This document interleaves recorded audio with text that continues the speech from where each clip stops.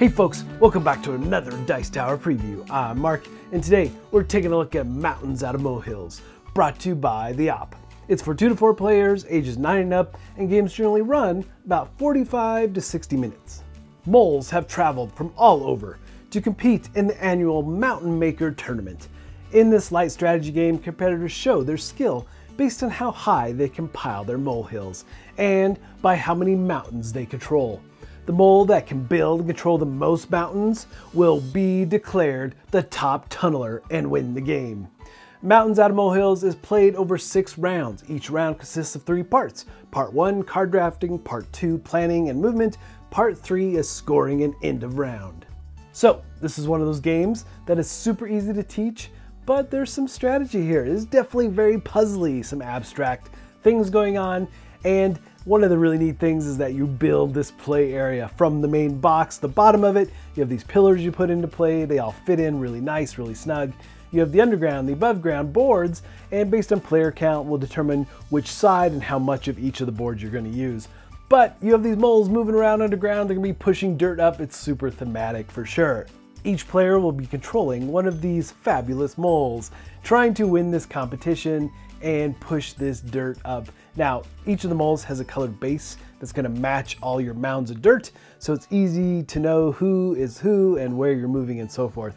Now, you're going to be basically programming your movement, and the number of players in the game will determine the number of cards that you're going to have out for the draft. And that's really the first phase of the round, or part of the round.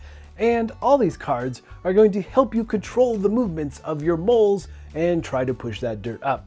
Now there's a couple special cards which we'll get to, but in general these are movement cards. You're moving forward, you're turning right, you're turning left, or you're doing U-turns, and some of the turns will allow you to move as well in whatever direction you turn, giving you options to turn first or turn after the movement. So lots of different possibilities how you program your movement underground. And then you have a couple special cards. You have a rock card, which allows you to roll a dice and place a rock anywhere you want underground. And when another mole runs into it, it will change their movement. It will force them to move in a direction. Now, if anybody else plays a rock, they'll get to supersede and change what you put into play with that rock. And then you also have the mole card. You're just trying to poke your head above ground and take a look around. But what this does is it topples the mounds, regardless of the height. So we'll get to what toppling means in a minute. But in general, those are what you're doing with these cards. And like I said, there's more cards here than you're going to be drafting. So every round of the game, you're going to have 4 cards to work with. Turn order in this game is dictated by the King of the Hill tokens. You're going to be shuffling these up every round and handing them out to the players. Now, part 2 of the round is all about planning and moving. All the fun, the guts of the game are here. You're going to be planning those 4 cards that you chose. You have to put them in the order that you're going to move your mole. The moles don't see well underground, so you're going to be stacking them and putting them face down. Once you do that, you can't look at them again, so choose wisely.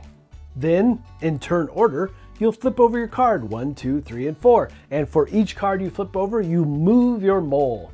Now, there's all kinds of things that can happen here. First and foremost, if you run into another mole, you just stop your movement. You're all very friendly, you're very, very polite, you don't want to push anybody around, and same if you hit the edge of the board, you just stop your movement. Or you might run into the rock with the dice, and you'll have to change your direction, which potentially could mess up your whole plan for the game.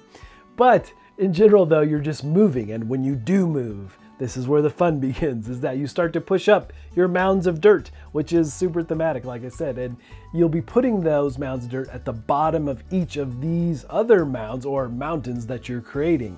Now, along the way, if you get too tall of a mound of dirt, it is going to topple. Now, every round of the game is also going to have a limit to how tall each of these so-called mountains can be. And once you hit that limit, then it's going to topple. Now, your mound that you pushed up is going to stay in place, but you get to pick where all the other pieces fall, starting with the bottom piece, moving to the first slot, second, third, and fourth, however many pieces are going to fall in that particular row or column that you've chosen. And if you create another too tall of a mountain, then that one's going to topple as well. So this is where you really have to kind of plan ahead and hope you're moving the right pieces into the right position and toppling things at the right time, because at the end of the round is when you're going to start to score all these things. So after all the moles have moved and pushed all the dirt up, then it's time for part 3. You're gonna be scoring at end of round. Now, this is what's key here, is that what you were trying to do is push your mound of dirt up so it was at the very bottom of the mountains or the stacks. And if you did, then you control that stack and you're going to score for all the different pieces there, regardless of the colors. As long as you have your piece at the bottom, you get points for every piece in that mountain. So that's really the key, trying to control these different stacks and topple things when it makes sense to do so. Trying to plan out your movements, however you can be thwarted, obviously, and you'll score your points. Now remember, every round of the game is going to be very different because of how the different stacks stack up in the mountains and how many pieces can be there and when things topple. Or maybe you had a mole card which caused something to topple before it was at its maximum height. So there's a lot of planning here as you get the right cards in that draft. And you'll score your points, put them in place, and you'll do this for the 6 rounds, and then whatever mole has the most points at the end will be the ultimate tunneler. All right, folks, just a reminder once again, this has been a Dice Tower paid preview, and everything you've seen here is done and published. This game is ready to go. Now, obviously, the game has some pretty amazing table presence. It's got some real puzzles that you have to solve as you topple things, some abstract things going on here, and just some really cute moles that you're moving around, programming their movement if you like that sort of thing. Now, I found that there's some really interesting strategies as you topple the right mountains at the right time, and hopefully you haven't been thwarted in your movement below.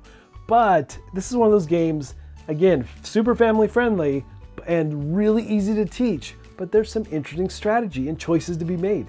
All right, folks, so if this does look like something of interest to you, I'm sure they'd appreciate your support. So I think that's it for me, and until next time, we'll see you at the table.